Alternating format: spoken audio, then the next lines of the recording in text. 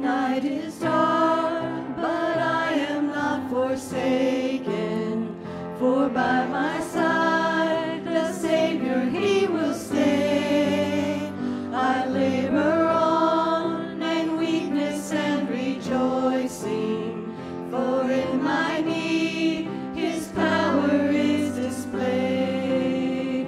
To this I hold, my shepherd will defend me. Through the deepest valley he will lead.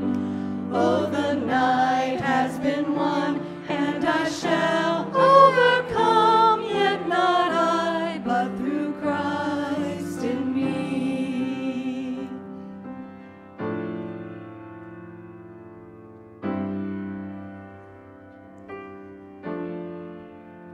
No fate I dread, I know I am forgiven. The future sure, the price it has been paid. For Jesus bled and suffered for my pardon, and he was raised to overthrow the grave. To this I hold, my sin has been defeated. Jesus now and ever is my plea. Oh, the chains are released, I can sing, I am free, yet not I, but through Christ in me.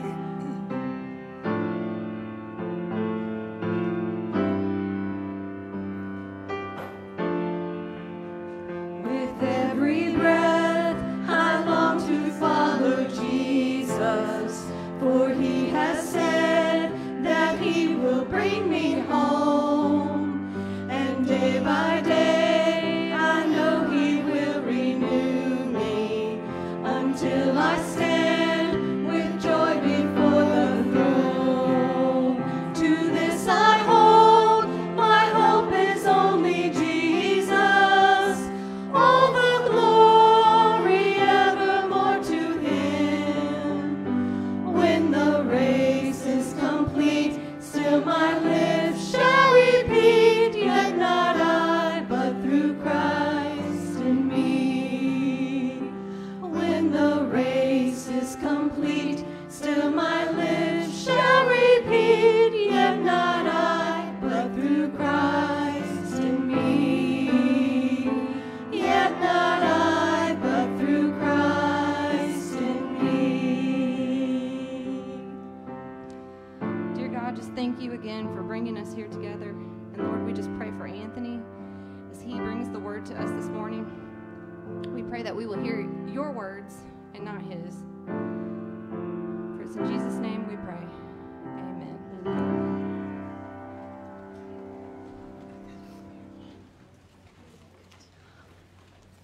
Oh, Children's Church is now dismissed.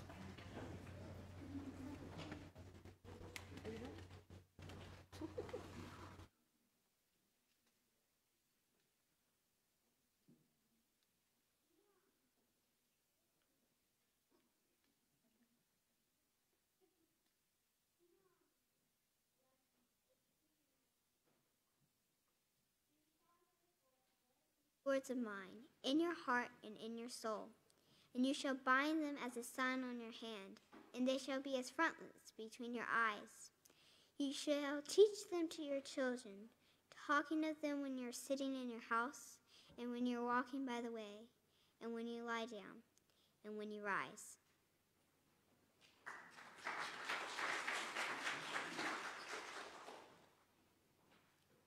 Thank you so much, Annabelle. I really appreciate you reading the scripture for us here this morning.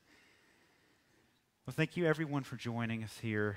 I know Laura just prayed. I'm going to lead us in prayer as well. Father God, thank you for this day. Thank you for the people gathered here, your people, Lord, your congregation here at Waxhaw Baptist Church. I want to lift each and every person here up to you as we delve into your word. I pray for churches around the world, Lord, as our brothers and sisters in Christ around the world come together today to worship you, to hear your word preached, and have the gospel proclaimed. And pray for them as well. It's in Jesus' name we pray. Amen.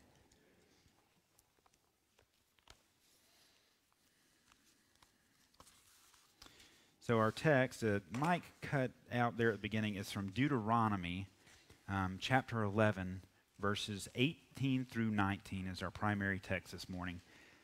Now, to get the context of what's going on with Deuteronomy, if you read the first 5 books of the Bible, you get to Deuteronomy, you realize when you read the beginning, it is largely a speech by Moses, where he is recounting the law and the works of the Lord and some of the history that the people of Israel have been through. So this is a really long speech by Moses, where he is rehashing some of the things we've heard before in some of the other books. There are some additional things. But these are the things that he believes are important for the people to hear. This is a group of people who have been slaves in Egypt. They didn't really have much of an identity, it seems, in Egypt, other than they were slaves. They were enslaved people in Egypt. They're coming out of Egypt to start a new nation. And with that, they're going to have new laws, new customs, and a new relationship with God. So as he is sharing this, we come to verse 18 in chapter 11. I'm in chapter 4. Let's get to chapter 11. As Annabelle read, you shall therefore lay up these words of mine in your heart and in your soul, and bind them as a sign on your hand, and they shall be as frontlets between your eyes. So what words of mine is he talking about there? If you go and look back and you read up until this point, you see that this is God speaking to his people. These are God's words that are being laid up in the people's heart. And it's important that it's not their ideas that are there that are being stored up in their heart and passed down, but it's God's ideas. We're about, in just a moment, to talk about children and the importance of passing down the faith. If you don't have children, if your children are closer to Social Security than diapers, don't check out. If you don't have children, also don't check out, because there's something here for you as well. So, we have the people he's speaking to. Who are these people? At this point, he's going to die at the end of the speech, and they're going to go in the Promised Land.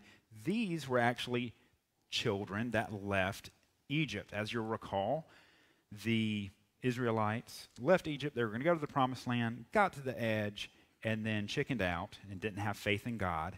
And therefore, God sentenced them to wander for 40 years in the desert until that generation that had been unfaithful had died out. So these are their children about to go into the land, and they are being admonished to share the Word of God with their children. It says that these shall be bound on them as a sign on your hand, as a frontlets between the eyes. There's some people that have taken that literally and have bound the law to their hands and to their head. But throughout Scripture, you see the right hand as a symbol of the eminence, of the strength, and of the focus. You know, the right hand of the Lord. You have the blessing on the right hand and the curse on the left. So you have the Word of God bound to the right hand and as frontlets between the eyes. So everywhere you go, you have the Word of the Lord impressed upon you. And you'll see echoes of this even in Revelation, where there's people with the seal of God on their head. You see where people are sealed or marked for God on their foreheads. So the same idea is in play here. Now this is verse 19. You shall teach them to your children, talking of them when you're sitting in your house, when you're walking by the way, when you lie down, and when you rise. And this is where we're really going to delve into the importance of passing on the faith to the next generation. When I was a student at Chapel Hill, there was an evangelist who would go around and preach at college campuses. Now, there were some that were, frankly, kind of wacky. This guy was not one of those. He was preaching, and he did apologetics. So he's dealing with a lot of secular people who did not believe in Jesus Christ. And they'd have philosophical arguments and historical arguments, and he would, through it all, have the gospel coming through. But there was a student who was engaging in the debate with this gentleman, And the student raised the objection that the only reason that the evangelist was presenting the Christian faith and wasn't presenting Hinduism or Islam or Buddhism or anything else was because he was raised in a Christian home and he'd been taught that. If he had been raised in Indonesia, he probably wouldn't be a Christian. He would be vigorously defending his faith there. If he was raised in Saudi Arabia, he would most likely be Muslim and would be presenting that faith there. So the argument is you're just a product of the parents and the culture that you happen to be raised in, and you just as easily could have been any other religion as you could be a Christian. And that has no bearing on the truth of the gospel, or whether it's true or false, obviously. So it kind of missed the point. But it did raise a very important point, which the student was not trying to make, and that is the importance of family formation in Christianity. A lot of times we like to idolize, I shouldn't say idolize, but we kind of do. Billy Graham, oh my goodness, Billy Graham. And I'm not picking on Billy Graham, to be clear. Or, oh, there's this other evangelist, and they're so gifted. And we have this focus on impassioned preaching, which can be great. We have a focus on evangelistic presentations, which can be great. But the simple truth of it is I'd be willing, if I were a gambling man, but I'm not, I'd be willing to wager that most Christians became Christians because they were raised in a family of Christians. It's kind of boring, right? That's kind of a boring story. You know, people share their testimony. What was your testimony? You know, and people get up and say, well, I was, living horribly and did all these horrible things, and then, Christ appeared and light shone in my prison cell and I became a Christian. Most people, it's not like that. Most of the time, it is the boring, day-to-day faith through the ups and downs of everyday life that people learn the faith and how to follow Christ. And the scripture actually leans into that. It doesn't say, it says, take them to Sunday school. No, it actually doesn't say take them to Sunday school. I'm sorry. And I'm not picking on Sunday school. It's kind of a new idea, maybe a couple hundred years old, kind of a newfangled invention. So we don't have take them to youth necessarily in here. It doesn't say anything else about that. But it does say, what does it say? It says, you'll teach them to your children, talking to them when you're sitting in your house. Okay, when you're sitting in your house, when you're walking by the way, when you lie down, and when you rise. And just to be clear, I am not picking on youth or Sunday school or any other program that can be helpful in assisting the family in teaching the children. What I am saying is that the primary responsibility of parents and grandparents, where y'all aren't getting off the hook, is to teach the faith to the children. And it says in these different scenarios, when you're walking by the way, I don't think it necessarily has to be a structured time that, this is when we are going to teach this, and that can be good. But if you're walking in nature with your children and you look at the sunset and you say, isn't that incredible that God made that sun and has given us such beauty for us to see? And you can talk about God's creation and how he created the world. Or when you're sitting in your house and you have a thought that you want to share with your children. Hey, this story that we just read reminds me of in the Bible where, and you go from there. Or when you're lying down at night and you're praying with your children. Thank you, God, for helping us make it through the day. Watch over us while we sleep. We trust you.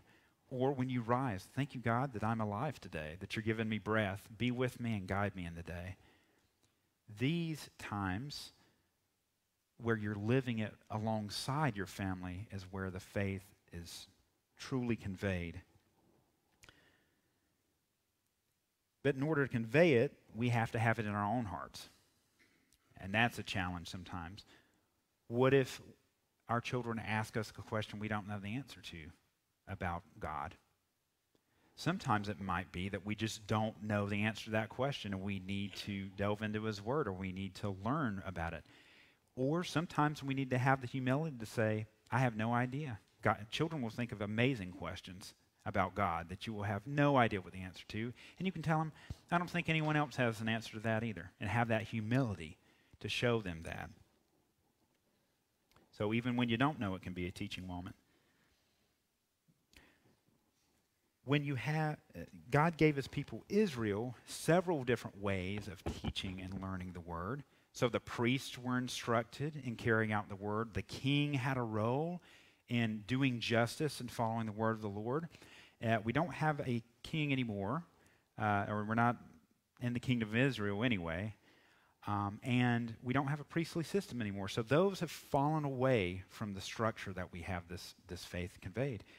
But the parents still have a primary responsibility in conveying the faith. As far as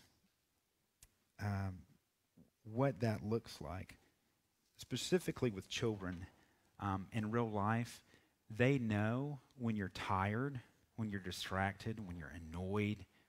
It's easy to come into church and put on a face that, oh, we are holy and we will, we teach the word and we abide by. But in real life, when you're exhausted or you have frustrations in your marriage or you have a health problem or you have any challenge that any one of us could have in our life, that truth, children are going to pick up on that. And if you're telling them one thing and doing something different, they will know. They might not be able to articulate it, but they will know.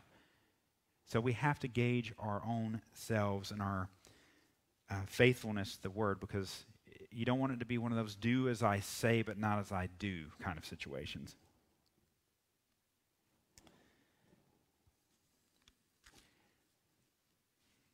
If you think about children learning the faith, and I use that phrase, learning how to live in the way of Jesus, we can't expect them to just pick it up on their own. Could you imagine if you just handed a child a trigonometry textbook and said, good luck, kid, you'll get it, and then be shocked and disappointed later when they don't turn out to know trigonometry very well? Would that be very fair to them? It would not be fair to them. You have to walk along in the way with them and teach them, and not just hand them a study Bible and say, you can read this when you feel like it, or maybe they'll teach you some stuff there at Sunday school.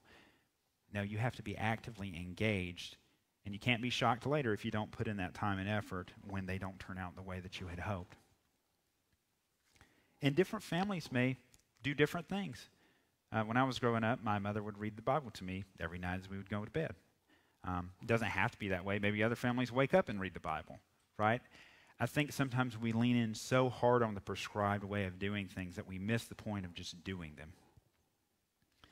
As far as grandparents, I told you were not going to get off the hook. So we're going to talk to you here in just a moment. Deuteronomy 4, verses 9 through 10.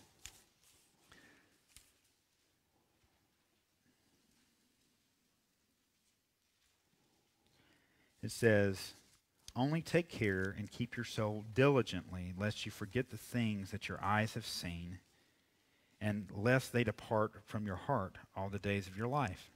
Make them known to your children and your children's children, and on the day that you stood before the Lord, how on the day that you stood before the Lord your God at Horeb, the Lord said to me, gather the people to me, that I may let them hear my words, so that they may learn to fear me all the days that they live on the earth, and that they may teach their children so. So grandparents, not just your children, and I think you sometimes hear that mentality, like, oh, I did my job, I'm done, I raised my kids, it's their problem now. Maybe don't be so quick to think that that's the truth. You still have responsibility and a role there. And there's some situations where grandparents are raising grandchildren and are acting as a parent. And the Lord bless them for doing that, for entering in that phase of life again and keeping the family going. So there is a responsibility not just to teach your own children, but to make sure it passes to the next generation. I know we've seen in some families, sometimes you'll see where, you have the strong Christian influence here, and then there's a generation where it doesn't seem to have taken root. And then you see the next generation coming up. And the concern would be, is it going to end with that last generation of strong believers, or is it going, even if it skips a generation, is it going to continue? Because, if there's a generation that does not know the Lord, how will it be taught? The Scripture will be there, but having to learn from the beginning without someone to guide you be incredibly difficult. And also, grandparents, not only do you have a duty to teach your children's children, but your children are still your children. It doesn't say, like, until they turn 18 or 21 or 25, and then you can stop teaching them. What you are teaching them will change. How you communicate with a 5-year-old who is going through 5-year-old problems in life and learning the very basics of Christianity and following the Lord, it's going to be very different from the 35-year-old or the 25-year-old who is, going through the loss of a child or their marriage is falling apart. There's different roles there for you as a parent. But just because your children are older and they are out of the house doesn't mean that you don't serve as an advisor and a counselor and someone to strengthen them in those hard times and to give them counsel as needed. As far as the day-to-day, what that looks like, it's going to vary from family to family. As I said, some grandparents are raising their grandchildren, and that's going to be very direct. In other cases, they may live across the country, and you have very limited interaction with grandchildren. But you have to, in your own situation, do what you can do to be that beacon of faith and light for that grandchild. As far with families, multi-generational families coming together, if you're having a meal together, having that prayer, that constant acknowledgement of God's provision for you, of feeding you and your family. Little things like that, I believe, go a long way to teaching Christian practice.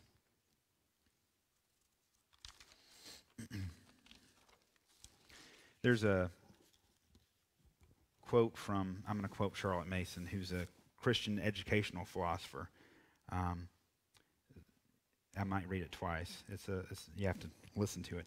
The wonder that Almighty God can endure so far to leave the very making of an immortal being in the hands of human parents is only matched by the wonder that human parents can accept this divine trust with hardly a thought of its significance. I'm going to read that one more time. The wonder that Almighty God can endure so far to leave the very making of an immortal being in the hands of human parents is only matched by the wonder that human parents can accept this divine trust with hardly a thought of its significance. Everyone we come into contact with is an immortal being and will be living eternally somewhere. Every person we interact with, whether they are a friend or an enemy, whether it's a stranger or a family member, they were made to live in eternity with God or apart from Him. The life we get to leave in this temporal world is our limited chance to have an impact on what that eternal world looks like. And we, quite thoughtlessly, go through life, bumbling about, not thinking about how our interactions will affect others and the way that they're going to follow the Lord, whether they're going to follow Him or not. And nowhere, I hate to beat the same drum, nowhere is that more evident than in our daily life with our family, where we have to deal with the reality of bills and bumps and scrapes and disappointments and everything that comes with life. That is perhaps where we have the most power in influencing an immortal being and how they will spend eternity.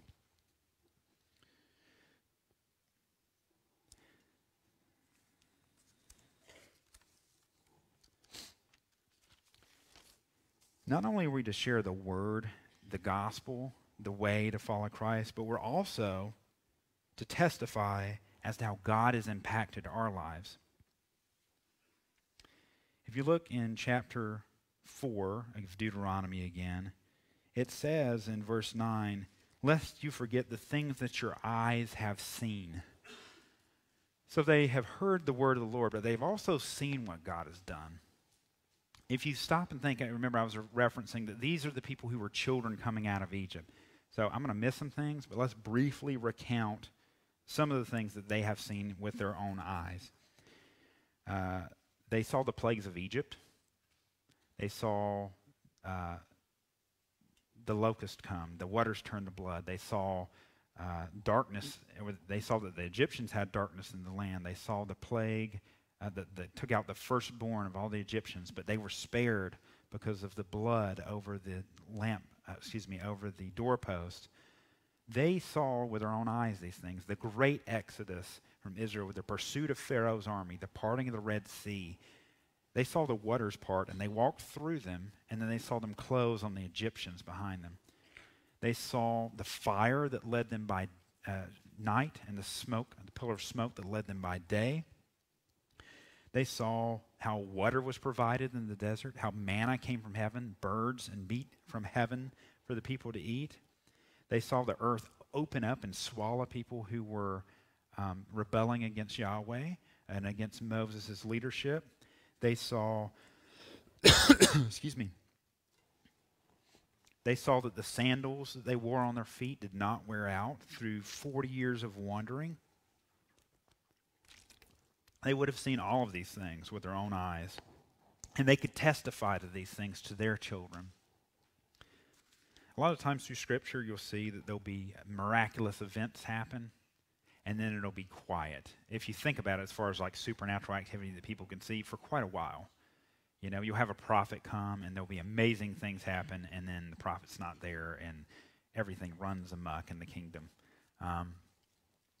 And having those testimonies of the prior generation to give strength to those who are battling through today's troubles are very vital, I think.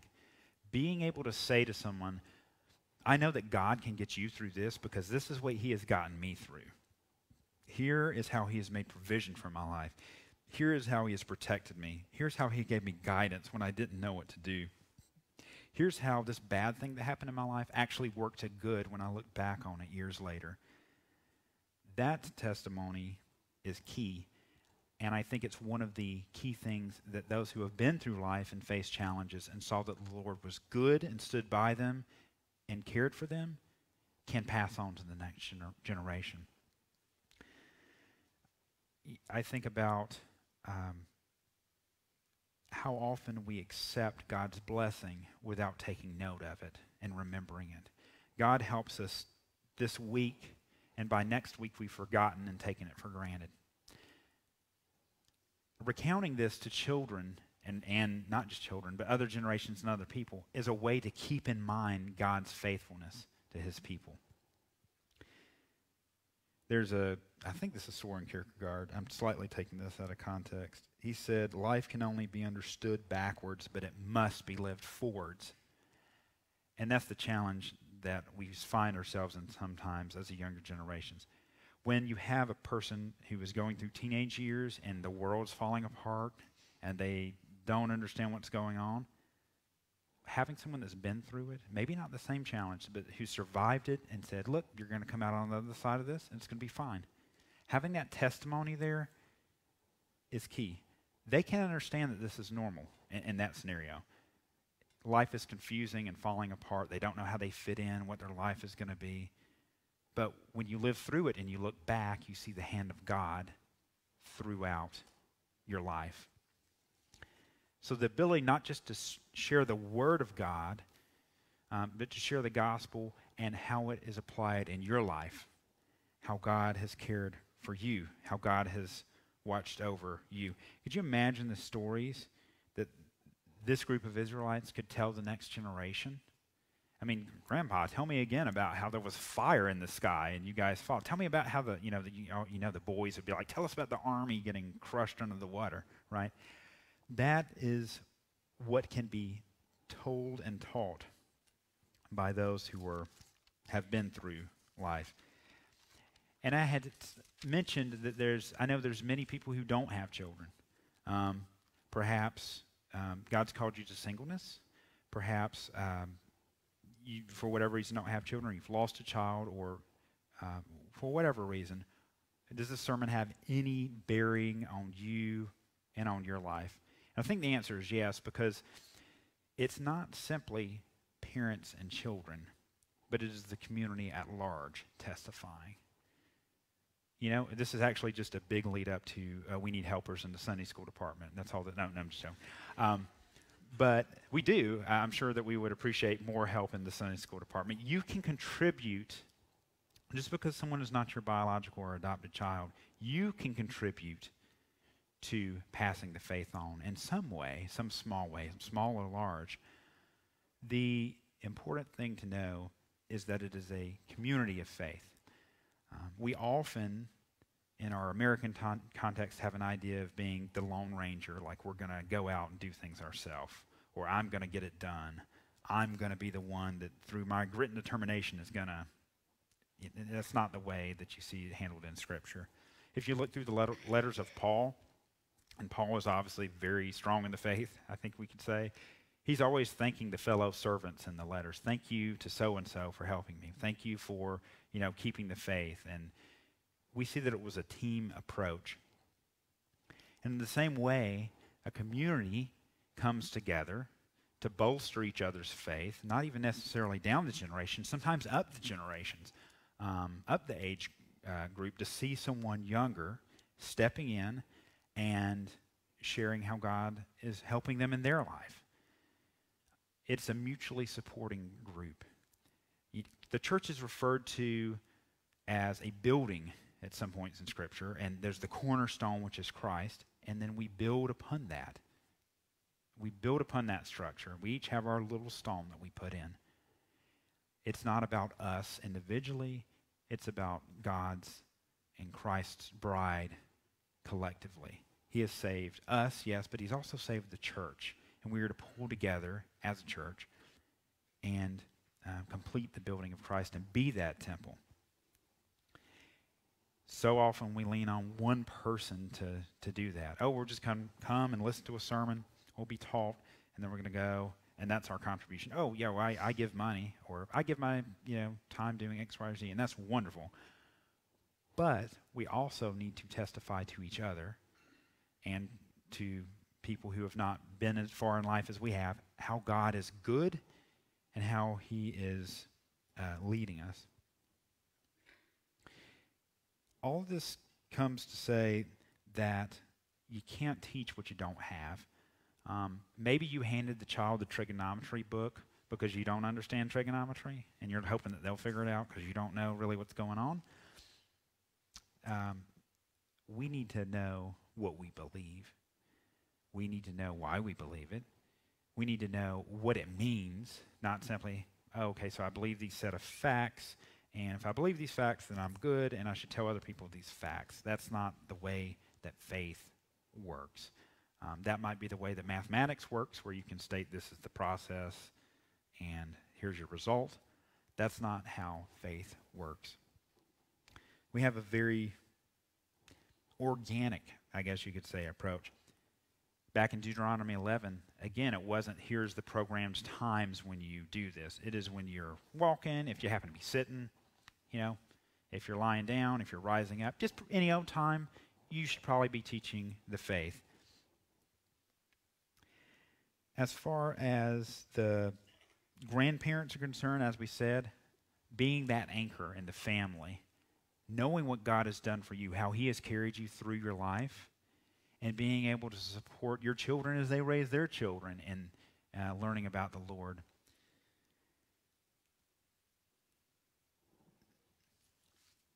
What are we teaching, though? What are we passing down? Are we telling people, okay, you need to be a good person, don't kill anybody, commit adultery, try to not swear too much?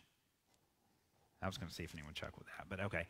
No, don't do these things and you'll be good. That's not, those are good things not to do, but that's not really what's going to save you at the end of the day.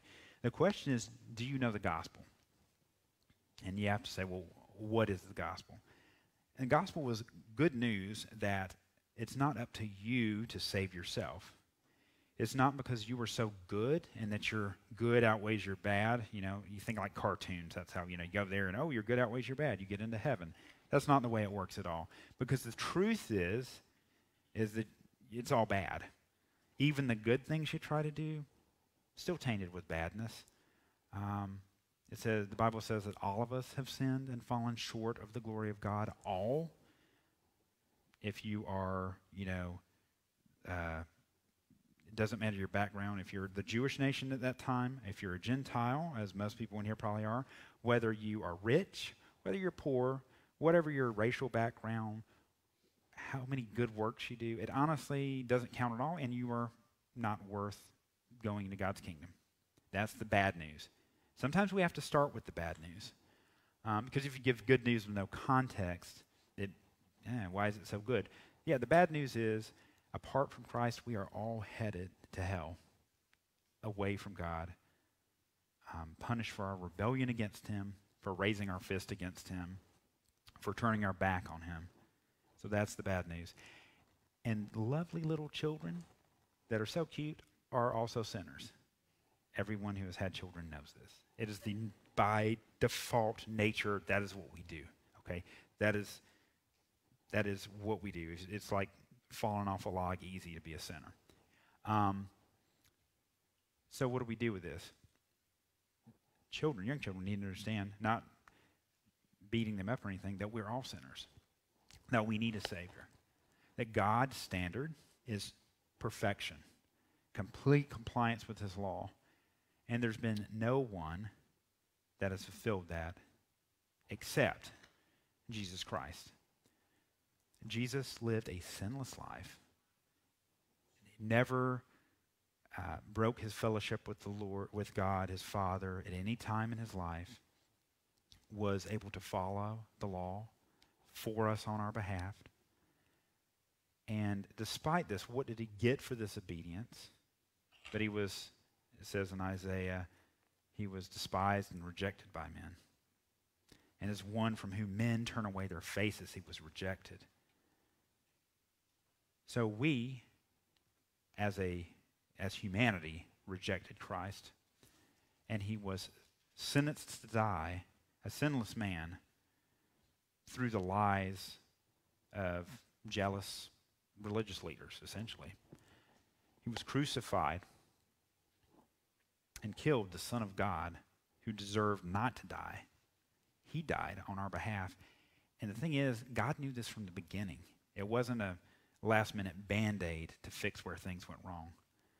Christ, from the beginning, was going to redeem his people. He was going to come and rescue his bride, the church. He knew when he came to earth that he was going to be the perfect lamb sacrifice. And being sacrificed, you think the story would end there. Now, you guys probably obviously know it doesn't, a lot of you. But the amazing thing that I think we miss, because we're so familiar with it, is he was resurrected. He came back from the dead.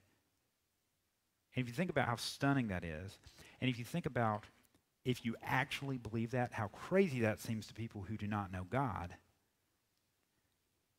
you just marinate in that in a second. Believe that, okay, there's these religions, people make them up to kind of get by in life. There's different ones. They're all about equal.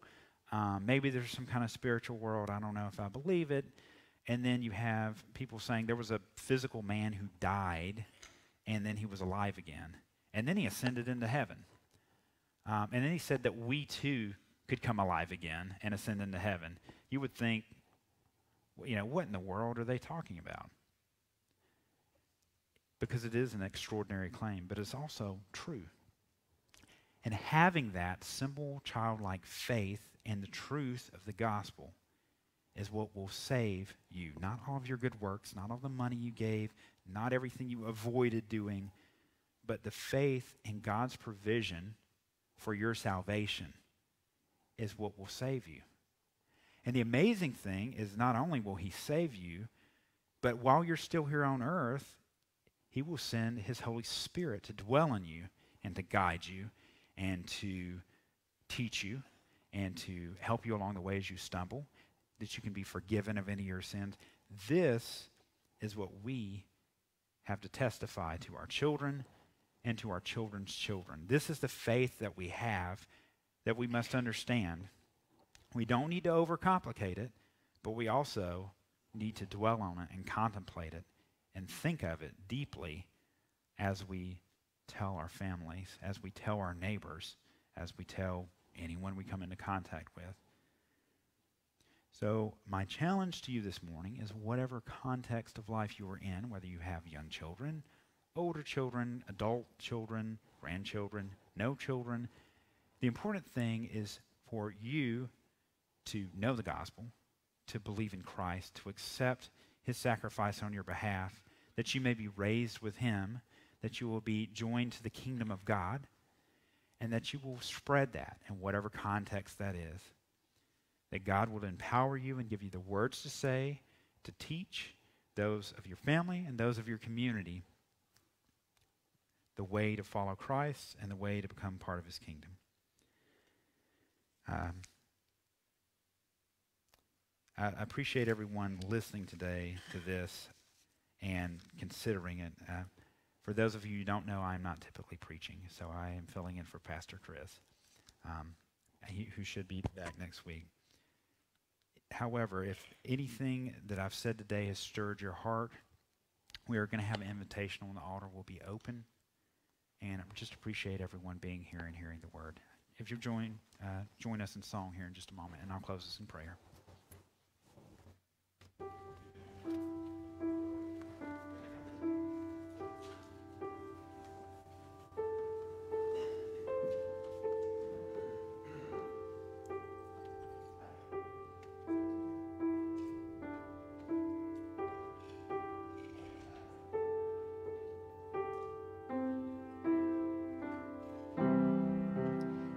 Jesus loves me, this I know, for the Bible tells me so.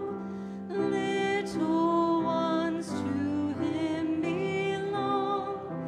They are weak, but he is strong. Yes, Jesus loves me.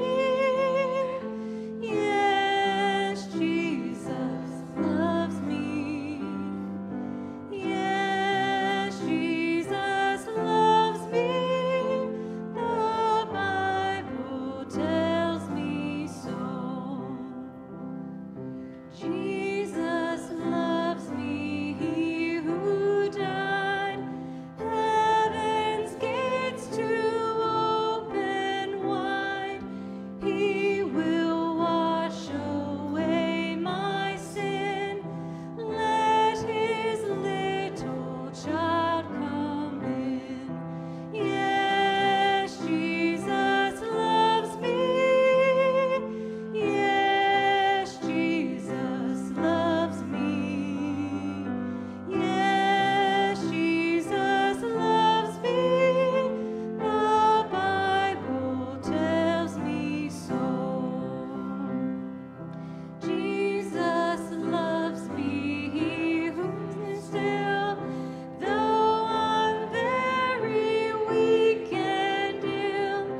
From his shining throne on high, comes to watch me where I lie. Yes, Jesus loves me. Yes, Jesus loves me. Yes, Jesus loves me. The Bible tells me so. Jesus loves me, he will stay close beside me all the way.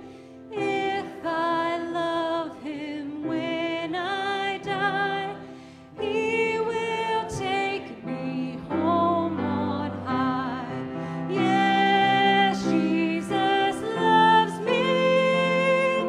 Yes, Jesus loves me.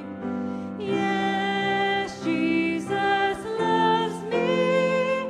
The Bible tells me so.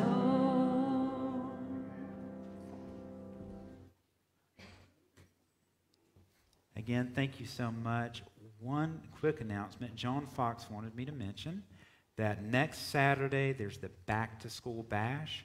They're going to be meeting here at 9:30. However, please talk to her today if possible, or call her this week. Try to line up volunteers, need about double what she has currently. So if you are able to next Saturday morning, 9:30, be here for Back to School Bash, please talk to John Fox.